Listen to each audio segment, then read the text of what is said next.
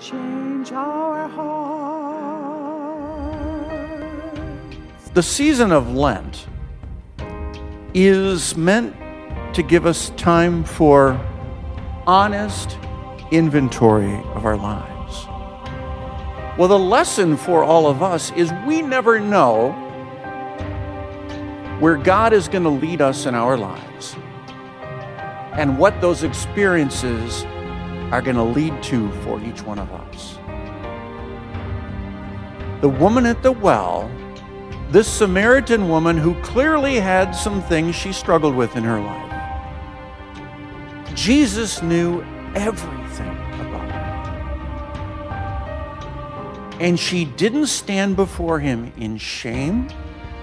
She didn't run away.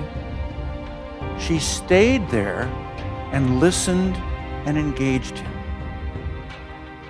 The reason being, he looked at her with full knowledge of everything about her and simply looked at her and loved her.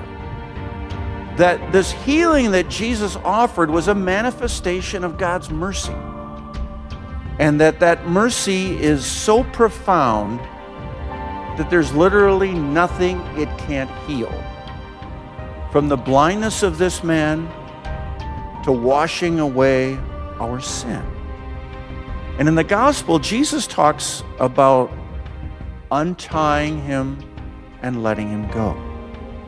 And that's what all of our lives are about. We have to let go of those things we want to hold on to so tight, because all things we experience in this life eventually die.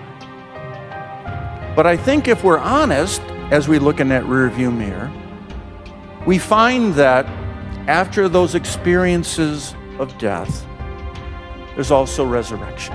So the lesson for all of us in these two figures of Scripture is that we need to remember, like Peter, that there's absolutely nothing that Christ's mercy and love can't heal. There's nothing that we do, there's no matter how far we fall, that if we look to that mercy and love, we don't receive it in abundance.